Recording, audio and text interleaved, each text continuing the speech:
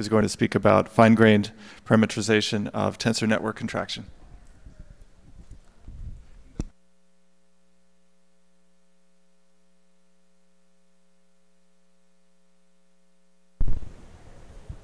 Is that good? Yeah? Great. So thanks everyone for staying until the last talk of the day. I'm going to be talking about one way of parameterizing tensor networks that serves as a framework for characterizing the costs of doing tensor network contraction.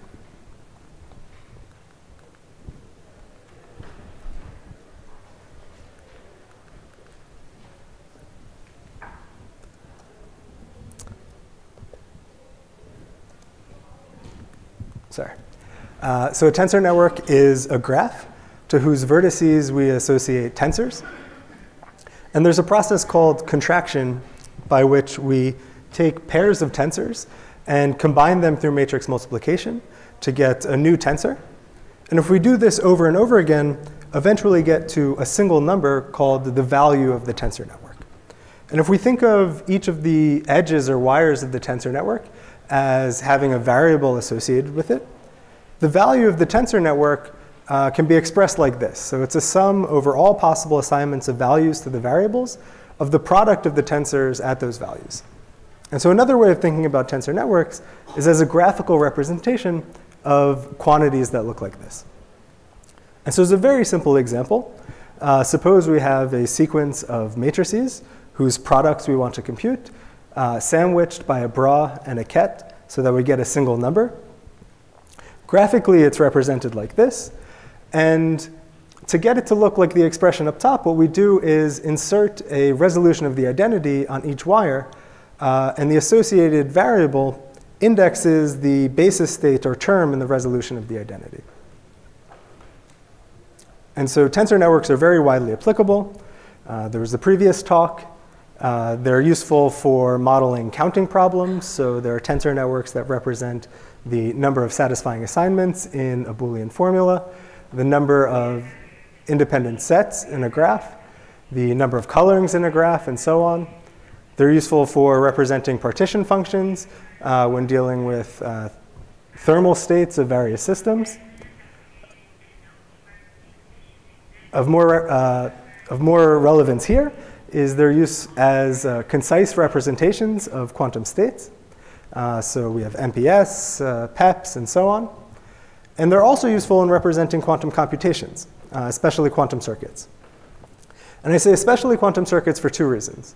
First, quantum circuits just are tensor networks. The gates are tensors, and the qubits or wires are the edges of the tensor network. But more importantly, they're the motivating application of this work. So my original goal was to better understand the time and space costs of simulating Google's quantum supremacy experiments. Where in this context, simulating, I mean there's a circuit that produces some state, and I'm given some computational basis state, and I want to know the amplitude of that state. And overall, this is essentially computing the value of a particular tensor network. So how hard is it to do this? In general, very, very hard. So it's sharp P hard in general. I can write down a tensor network whose value counts the number of satisfying assignments to a constraint satisfaction problem. It's also BQP complete, at least a certain type of approximation to it. And I mentioned completeness here rather than just hardness, simply because it's a cool result by Arad and Landau. But all is not lost. We know of several special classes of tensor networks that are easy to compute. So for example, Clifford's, the Gottesman-Nil theorem tells us that if our circuit consists entirely of Clifford gates, we can easily simulate it. Valiant introduced the idea of match gates and showed that planar match gate tensor networks, these are tensor networks whose graph is planar and whose tensors satisfy the match gate identities. These are easy to compute. And also we know that tree tensor networks are easy to compute, at least for bounded degree. And this is all great, but in practice, the tensor networks whose value we want to compute don't always fall into one of these three classes. And so this is where parameterized complexity comes in. So Bravi and Gossett showed that we can simulate a quantum circuit in time that's exponential only in the number of T's, or non-Clifford gates, in the circuit. Bravi showed that we can simulate match-gate tensor networks in time that's exponential only in the genus of the surface into which the tensor network is embedded, where here the genus is some measure of the non-planarity of the surface. And Marco Vinci showed that we can simulate a tensor network in time that's exponential only in the tree width of the line graph of the tensor network. And this last result is actually the jumping off point for the present work. So the first step is a sort of recharacterization of this result, but in a way that has some advantages and allows for extending in several directions. So the first result is that we can contract a tensor network in time exponential in the vertex congestion of an optimal contraction tree. And as a first pass, this sort of just reformulates Marco Vinci's results. But it has two main advantages. First, it's a little more precise. So the result in terms of tree width captures the exponent. But this characterization in terms of vertex congestion also captures the subdominant factors in the running time. And more importantly, it's much easier to understand. So if you've ever tried to think about a tree decomposition of a line graph, you'll know that it's not the easiest thing to think about and reason with. But importantly, this characterization in terms of contraction trees also allows us to say something about the space required to do the contraction. And in practice, limits on memory can be at least as important as limits on space. And so we can do tensor network contraction using space or memory that's exponential in the edge congestion of a contraction tree. And we can be even a little more precise and say that the space we need is the cut width of the contraction tree. And finally, the height of these contraction trees tells us something about the time it takes to do the contraction when we can parallelize the individual contractions. So here are two example tensor networks in one dimension, one with nearest neighbor edges and another with next nearest neighbor edges. And on the right are the corresponding contraction trees. So a contraction tree is a binary tree, that is a tree whose non-leaf edges have degree 3, and a bijection between the tensors of our network and the leaves of the tree. And for every edge in our tensor network, there are two adjacent tensors corresponding to two leaves of the tree. And what we do is we route this edge through the contraction tree along the unique path connecting the two relevant leaves. And in this context, it'll be more useful to think about weights as being equal to the logarithm of the bond dimension, so that they add rather than multiply. And with that, we can define the congestion of a vertex of the contraction tree as the sum of the weights of the edges that are routed through it. And similarly, we can define the congestion of an edge of a contraction tree as the sum of the weights of the edges routed through it.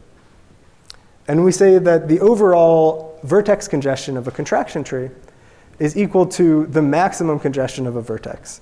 And similarly, that the edge congestion of the contraction tree is the maximum congestion of an edge in the contraction tree. And I said that the leaves of the contraction tree correspond to tensors of our network. And it turns out that the internal nodes of the contraction tree correspond to contractions that we do at some point in the process. And the congestions of these vertices correspond to the time it takes to do each of these individual contractions.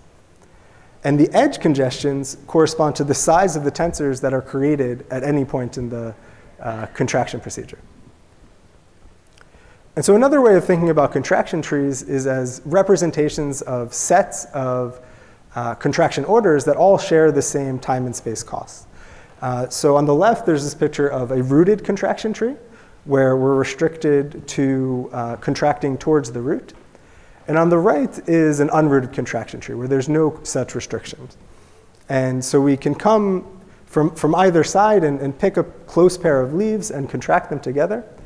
And overall, we see that the total cost of doing so is independent of which way we go about doing things.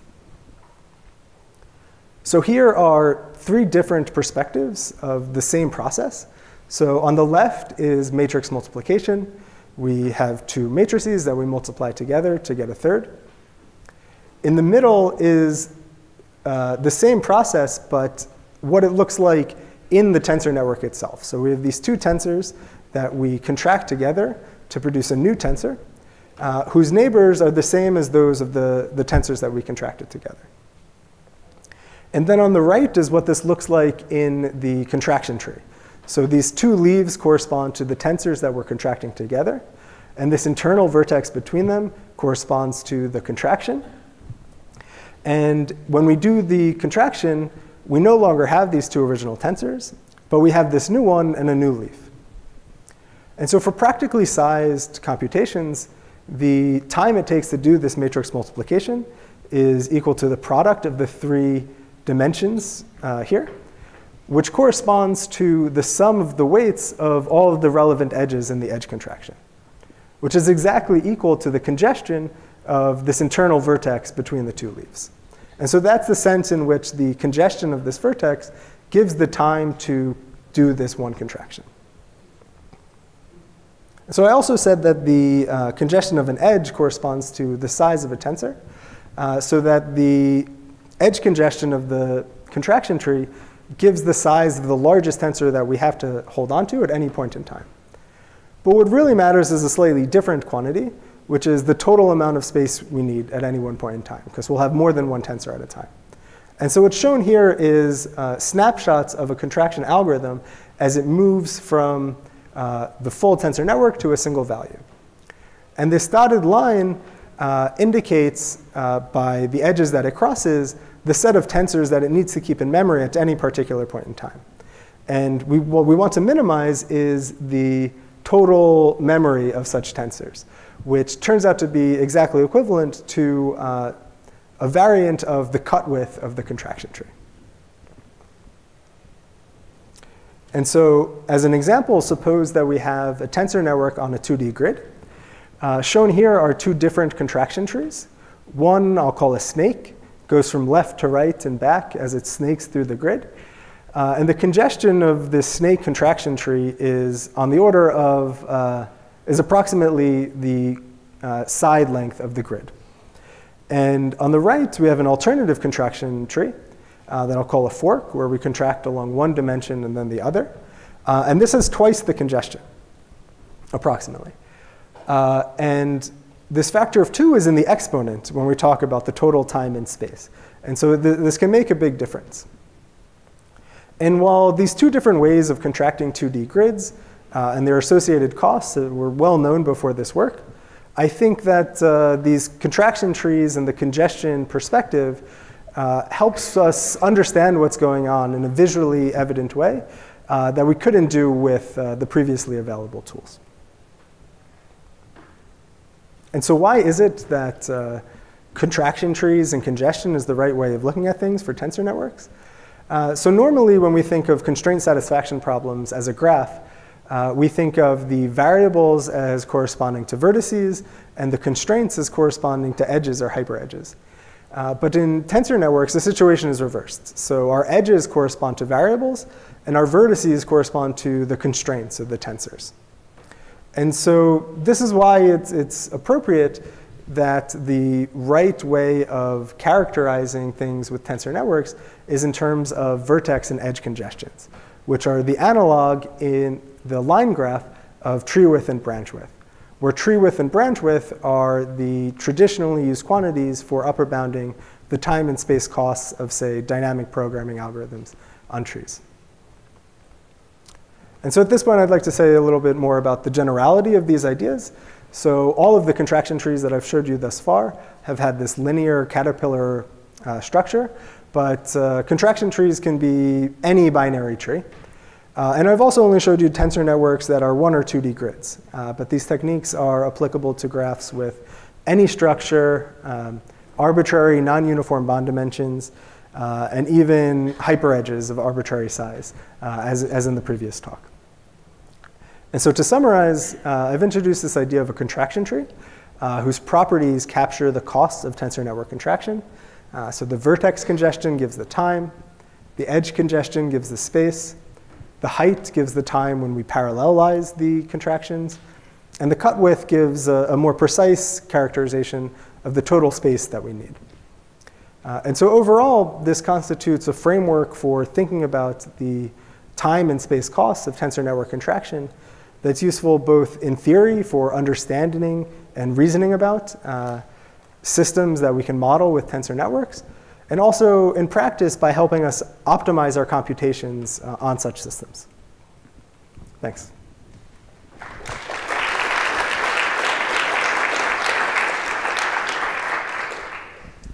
So questions?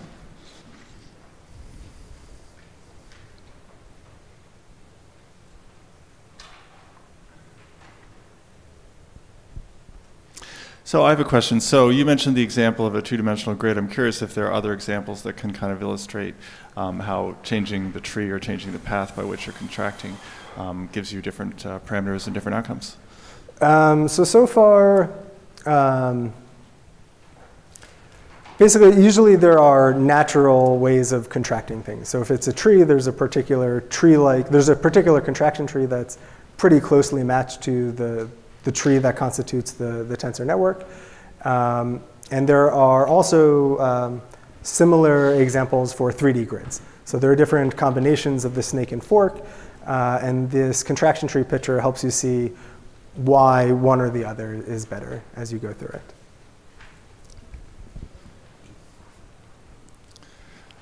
Other questions?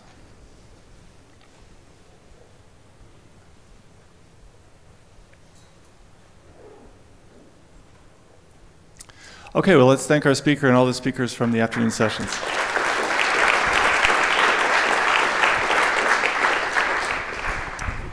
Please don't move. Got a few announcements to make.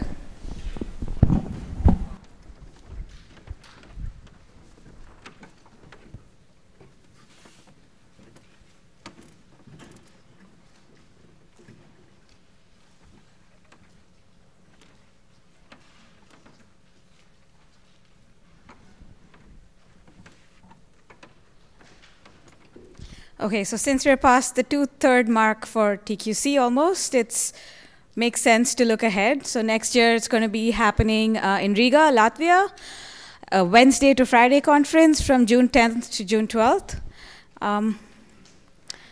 So I guess it's in the northern part of Europe, Eastern Europe.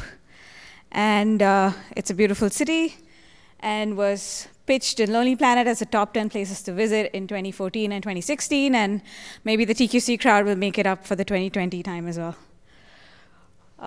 So it's going to happen in the University of Latvia, which is close to the city center and looks more like a castle than a university. And there are pretty good connections from other European cities to fly into Latvia if you're interested. And the chair is going to be Andris Ambenis, who heads the quantum effort at the University of Latvia. And they have conducted previous conferences there, so they hope to throw a great conference next year as well, and maybe even outdo us. They have some idea for what the comparable registration rates would be, which seems pretty standard, I guess. And yeah. More details will be available from the organizers when they have the information. Beyond 2020, bids are also being accepted for 2021. If you're interested, please contact the steering committee chair, Aram Harrow, aram@mit.edu. And yeah, that would be great. You can get it to an auditorium near you. Since we are almost at the end, we would appreciate your feedback on the conference, any ideas you have on how TQC can evolve in the future, or basically any comments, good or bad, we take them all. And you can find it at the Slack channel, TQC 2019 conference.slack.com. If you can't access it, if you can find one of us, we'll give you an invite. The channel that we're using specifically is the Feedback and Future of TQC's channel. Feel free also to find us on email or social media, Twitter, and let us know. So finally, before we head out for the group photo, we would appreciate it if the name tags are kind of left here. You can leave all of your things. We go to the group photo, and then you can come back and take them up again. It's going to be right outside here. And as per the normal rules, the taller people at the back, so everyone can be seen. And after that, we're going to have the conference banquet at 6 p.m. It's going to be at the penthouse level, and there's a beautiful terrace, so feel free to enjoy it even before the banquet starts. There's a cash bar there where you can use your two drink tickets, and beyond that, you can buy whatever you want. And yeah, see you there, and we can relax and catch up there.